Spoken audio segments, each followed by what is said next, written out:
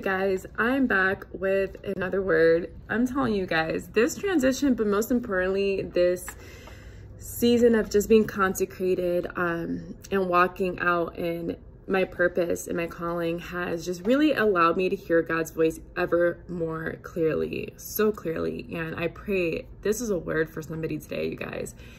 When God gets you alone, it's because he's pouring into you.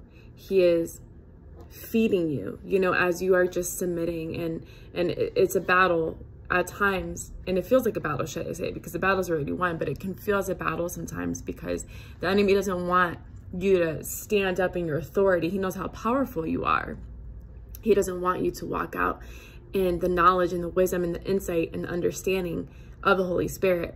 So he tries to put up a fight, but when you realize the fight is nothing because God has already overcome all things, you have victory, my friend. And so I pray that bless somebody today. But and so I just wanted to, I was on Instagram just, you know, working and whatnot, and so I just felt the Lord pouring more into me and speaking about fresh revelation. And I believe another sister in Christ, I don't remember her YouTube channel name, but I'll link it below. I'll link it so you guys can watch it, was talking about this. And so it was almost a confirmation as to what I've been discerning, but more so today, God was just sharing with me so much about fresh revelation.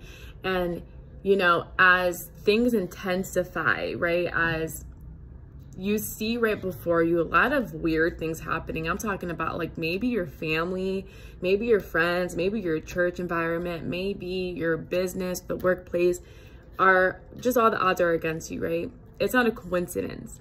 And so God has been speaking to me about fresh revelation and how he's speaking ever just so clearly and much more, much deeper. He wants to intensify our intimacy with him. He wants for us to really connect with him and have that romantic relationship, that intimate relationship. And I say romantic because Jesus is our first love. Before a wife, before a husband, he's our first love. And we are his bride. We are the church, the bride that he marries and he builds a covenant with, right? The most important thing to God is his creation, and he calls us his masterpiece.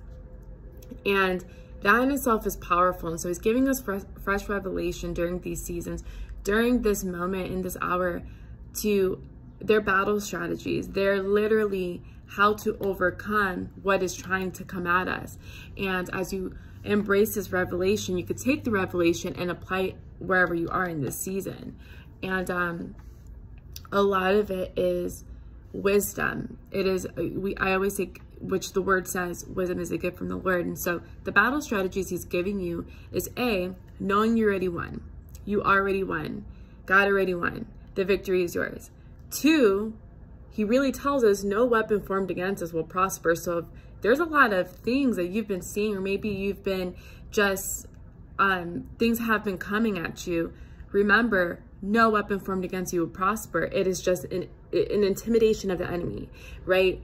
Satan takes all that God has created and he perverts it. He imitates what God has created because he thinks he's God, but he's not. This is the power that is backed up behind, this is the evil that is backed up behind the spirit of pride, the spirit of manipulation, the spirit of Jezebel.